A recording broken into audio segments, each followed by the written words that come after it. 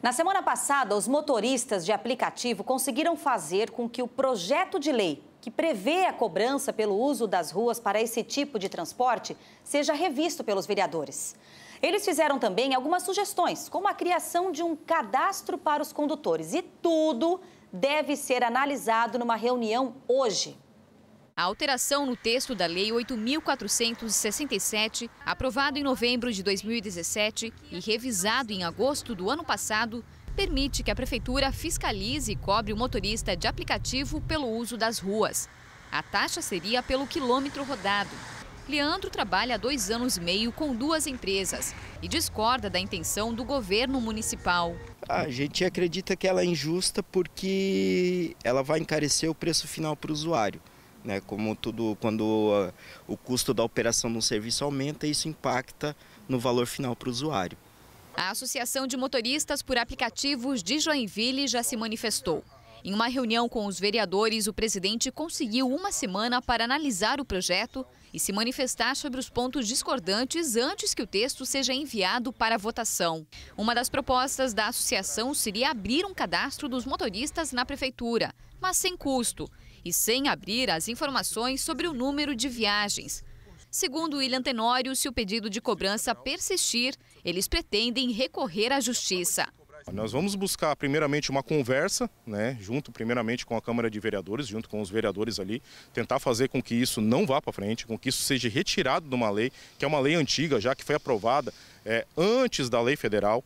Então a gente vai tentar primeiramente na conversa e depois, se caso isso não for, se não conseguirmos na conversa, a gente vai partir para a parte jurídica daí, como a gente já sabe que em algumas cidades no Brasil já essa cobrança ela acabou sendo retirada pela Justiça.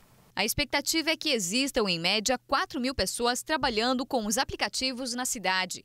Para este motorista, a cobrança do chamado preço público não é um assunto que diz respeito à Prefeitura. Hoje a gente precisa muito mais de incentivos para quem empreende. A gente tem vários exemplos aí na cidade de grandes lojas que querem vir para a cidade, são empregos. Eu acho que isso é uma preocupação que a Prefeitura teria que ter, gerar empregos. Gerando mais empregos, de repente diminui o número de motoristas.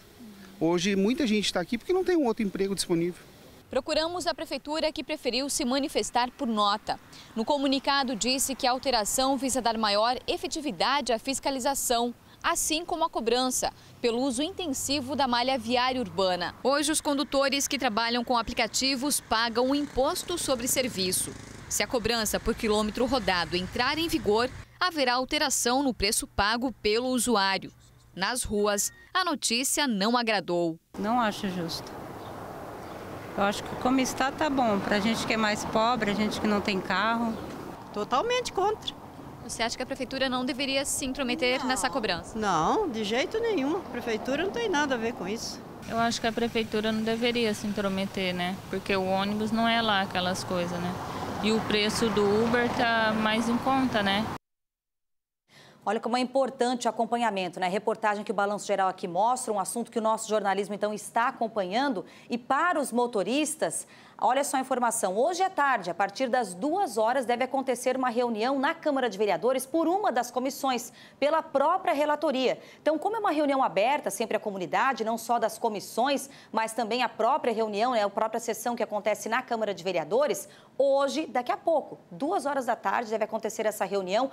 A expectativa é de que esse prazo ali que foi dado de 1 semana possa não ser respeitado pelo Legislativo, para dar um andamento, até aprovar de forma mais rápida esse projeto. Então, como há pontos polêmicos, ponderações e debates a serem feitos, é importante que quem puder estar presente hoje, às 2 horas da tarde, na Câmara de Vereadores, para garantir aí o debate, a diferença de ideias e até propostas que possam vir a somar para esse projeto de lei.